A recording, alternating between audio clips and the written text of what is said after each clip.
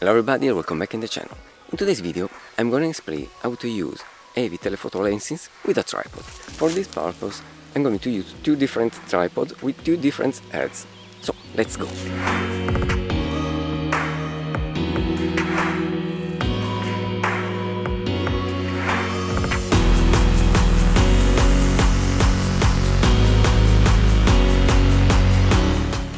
Using a tripod might be trivial, but not always.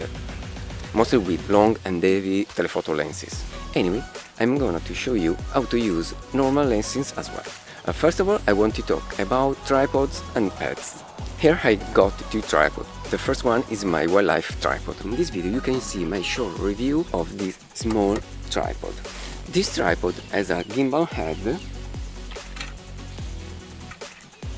this one, but it's really different from a normal ball head, like this one.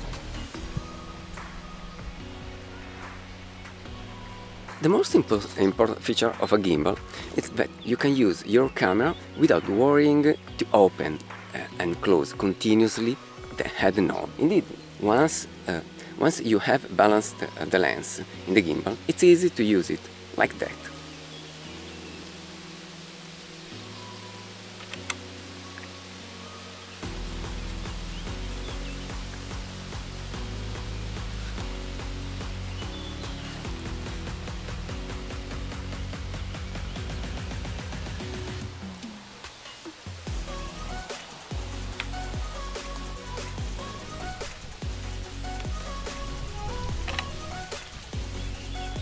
As you can see, the two main knobs, this one and this one, are open, and I can move around the camera without only one hand. Staying always safe that the camera will not fall down instead of using a ball head is a little different. First of all, you need to use both hands, one for taking the camera and the lens, and the other hand for opening and closing the knob head. So every time you need to follow a subject, change composition or whatever you want, you need to open the knob, move or change position of the lens, and finally shoot. And a really important thing to remember is close well the knob of the arc plate, just to avoid slipping issues.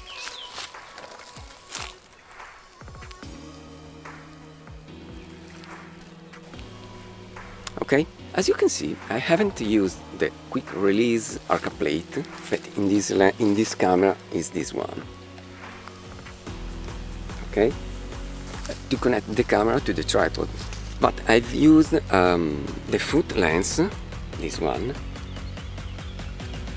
the white part of the lens, where I put a long quick release arc plate, this one.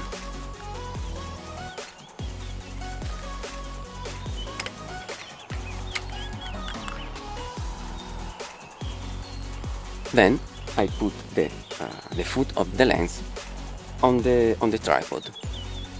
So it's the lens connected to the tripod, not the camera. The concept is the same in both tripods, with the gimbal head and with the ball head. So why you have to use the foot lens instead of the camera itself? The answer is simple. The camera aperture can't support the lens load. Connecting the camera with a big lens attached directly to the tripod, like this, it's really dangerous for the camera. The aperture might tear down and goodbye your lens. For sure you would send everything to the assistant for fixing the damage.